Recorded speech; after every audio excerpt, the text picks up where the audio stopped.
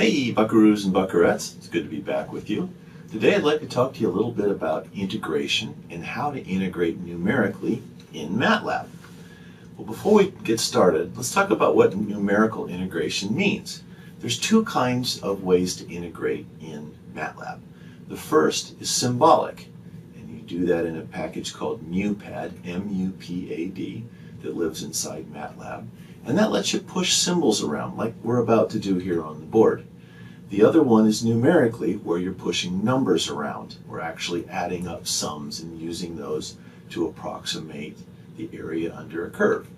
So let's get started. Now before we get too far, we've got to have a problem. Well, I made this one up. X squared plus 1. We're going to integrate that from 0 to 4.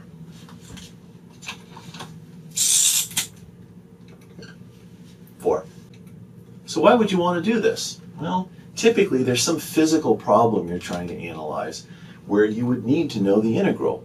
For a simple example, think about if you have a velocity function and you're trying to find distance. Let's say a car is running down the road and you know what its velocity is over time and you want to know how far it went. Well, the way you get from velocity to distance is you integrate, because the definition of velocity is the derivative of distance with respect to time, and integrals are the opposite of derivatives. So let's leave this up here and let's figure out a strategy for how we're about to do this.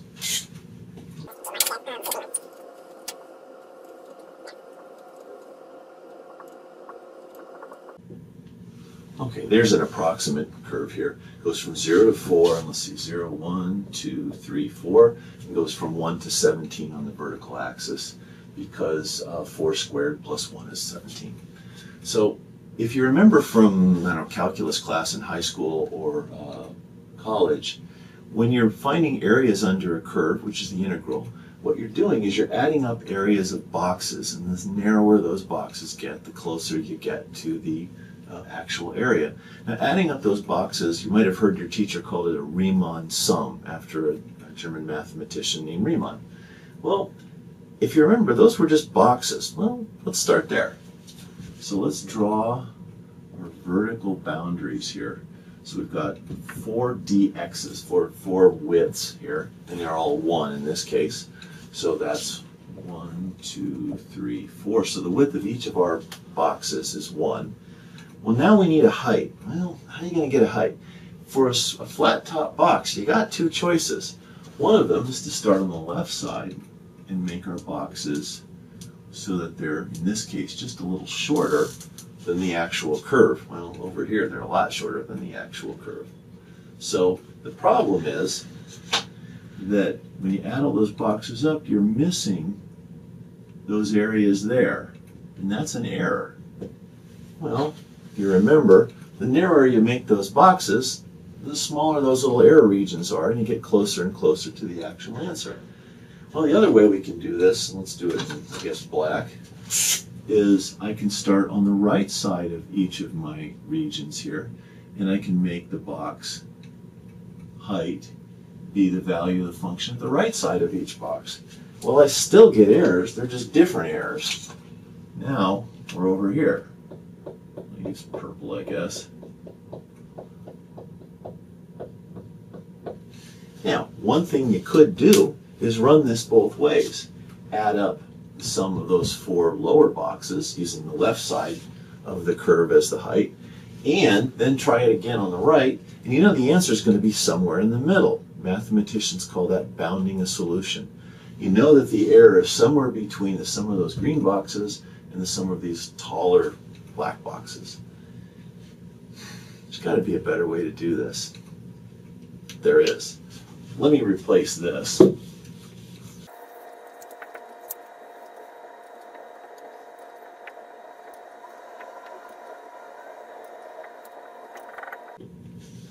Okay, there's that curve again that we started with. Now, instead of making the boxes flat-topped, let's connect the points on each side of the box with a straight line and make each one of these, instead of a rectangle, let's make it a trapezoid.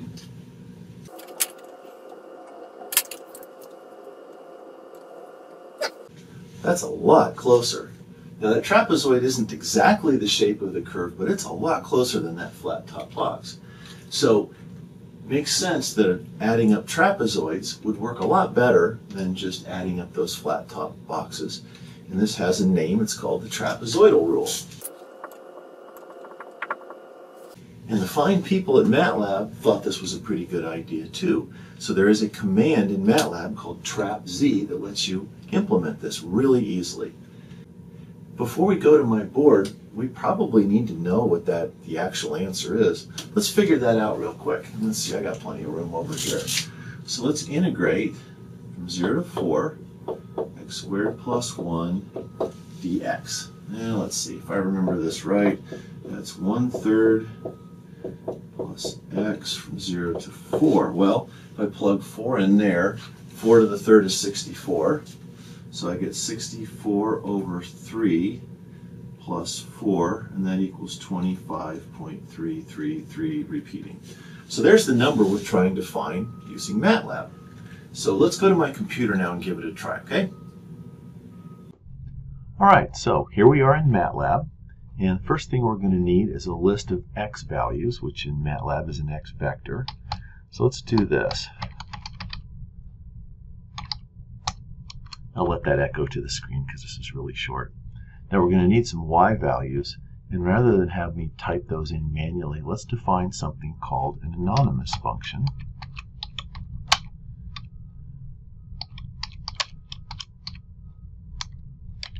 Okay, I've got some spaces in there. And what this is going to allow me to evaluate f automatically using whatever values of x I want to put in there. Now that dot right there is what's going to allow me to push a vector through this. Anytime you want to do operate on individual elements of a vector, one by one, you got to put that dot in there. So that's what that's for. So I now have this, and let's make this. And there's some numbers that are obviously x squared plus 1. It should be 17, and there it is. 4 squared plus 1 is 17. So let's try this now. Okay, to keep things tidy, I've just cleared the screen again.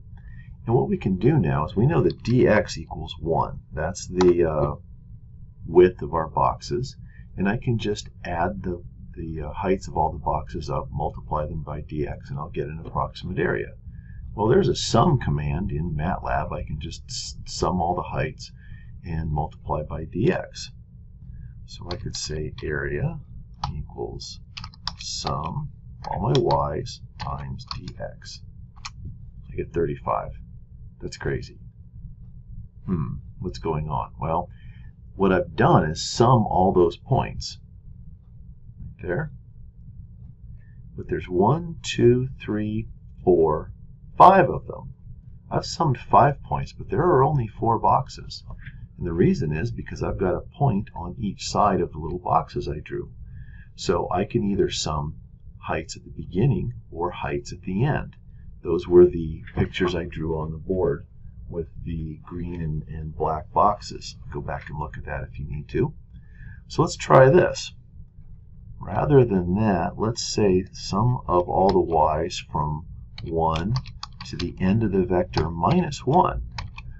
That'll give me the heights at the beginning of the left side of each of the boxes.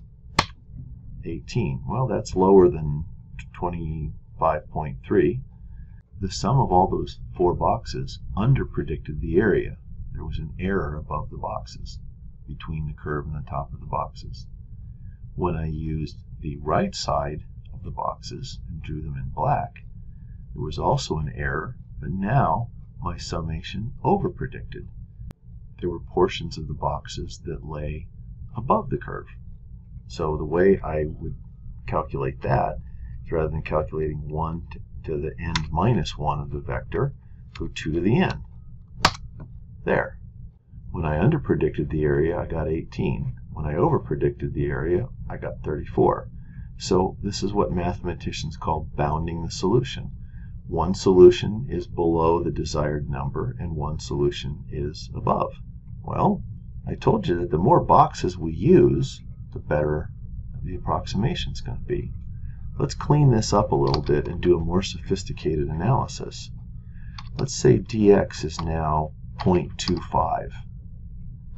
And let's say that x goes from 0 to 4 in steps of dx. Right? And we'll say y, if I can type.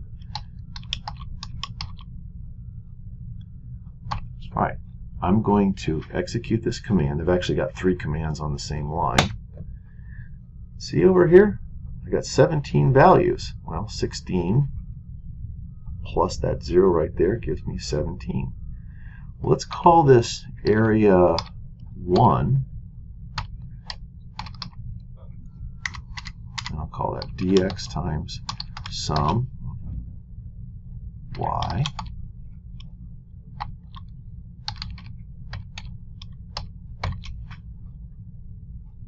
Let's put a little subscript in. That looks a little better. 23.735. Well, that got closer.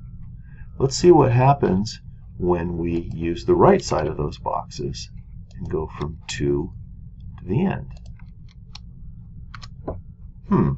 So I've gotten closer yet. Well, if a little bit is good, more must be better.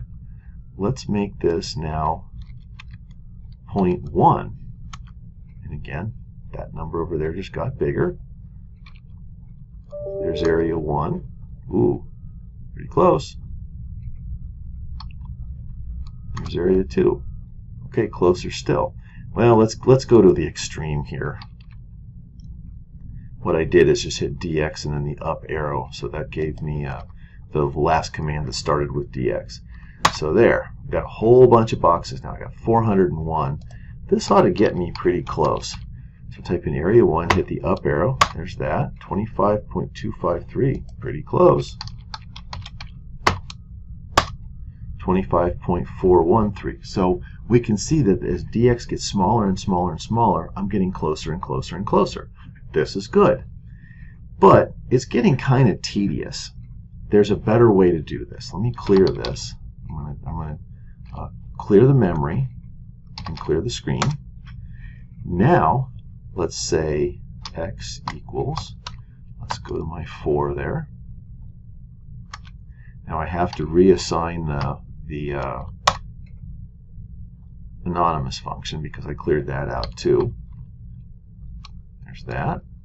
So got everything there. dx does equal 1. Let's do trapz of y times dx. 26.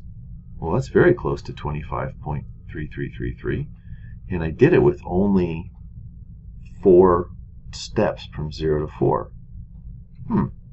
So about what we figured. Trapezoidal rule works better than just summing boxes. And the logistics get easier. You don't have to worry about whether you're using the left side or the right side of the box to define the height. Define dx as 0.25. And let's define x to go from 0 to 4 in steps of dx. And there's y again. Okay, so I'm back to having 17 numbers describing this. So 16 individual trapezoids. Dang, 25.375. That's a lot closer than I was getting by summing boxes. Works like a champ. Well, let's go one more. Go to 0.1. And let's just make this easier, let's take this, copy it, paste it right there. There we go. Look at that. 25.34. Even closer. Let's go here. 25.3334. So we're now off in the, let's see, 1, 2, 3, 4, 5. We're off in the 6th significant digit. Much better than we got with the summation. All right, that seems like enough. Let's stop there. So what we've done now is we set up an integral. We evaluated it symbolically. We drew some pictures on the board to show strategies for evaluating that integral numerically, and we implemented it in Matlab using the summation command and the trap z command. I hope this helps, and we'll talk to you next time.